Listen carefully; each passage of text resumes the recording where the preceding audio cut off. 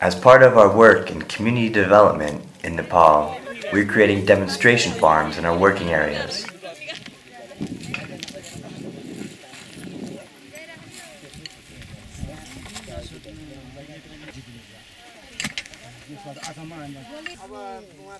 Fallow patches of land are repurposed, destoned, and fertilized.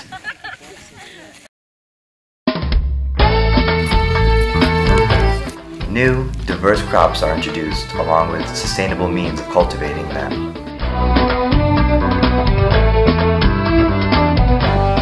The local community is involved in every stage of the process, with farmers groups that are formed in order to promote ownership over the farms.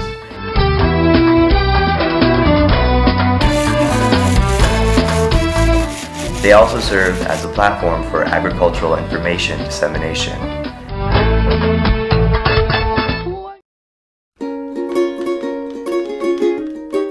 Although the process of supporting real, long-lasting change takes time, the fruitful cooperation between the community and the fellows is blossoming.